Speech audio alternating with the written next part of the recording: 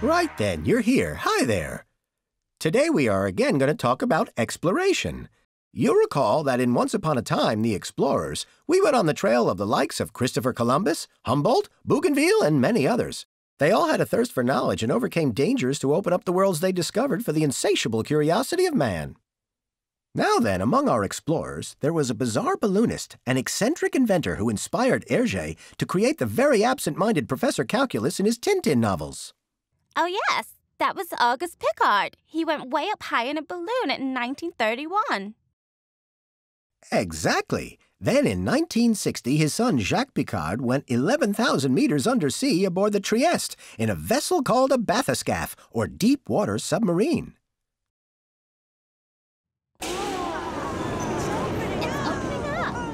Today, in 2015, I'm asking we meet up regularly to follow his grandson's exploits.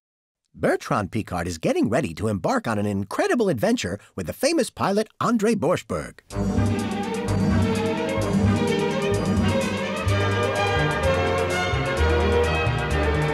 Every great explorer has their own mode of transport. Some of these have passed into posterity.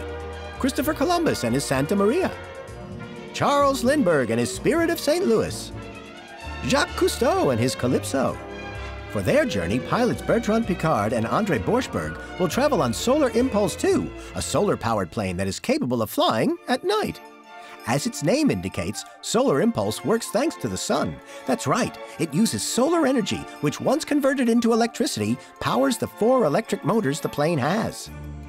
To capture this energy, more than 17,000 photovoltaic cells have been placed over all the surface of the wings. With a wingspan of 72 meters, Solar Impulse is wider than a Boeing 747. It's much easier for the plane to recharge its batteries in daytime than to find a parking place. So during the day, Solar Impulse uses direct sunlight to make its motors work and to recharge its approximately 663 kilos of lithium batteries. Then, by night, these famous batteries take over to keep those motors working until the following daybreak, when this whole cycle starts again. The plane can therefore fly almost indefinitely, and what's more, without polluting. This is one of the greatest benefits of this expedition. The cruising speed of the plane is only 80 kilometers per hour, and in order to reduce its energy consumption even further, it often glides. Another major challenge during the design and development of Solar Impulse was its weight. Obviously, the lighter the plane is, the less energy it needs to fly. That's logical. So engineers have worked long and hard to create materials that were in fact so light that the entire plane weighs no more than the average family car.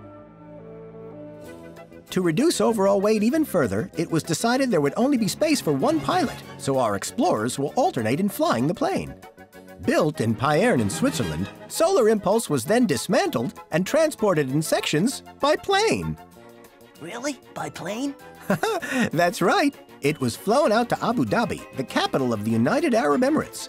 This is the start point for the voyage, and so, where the plane needed to be reassembled. It's a job of tremendous precision. But why Abu Dhabi, Maestro? Well, now that's another story.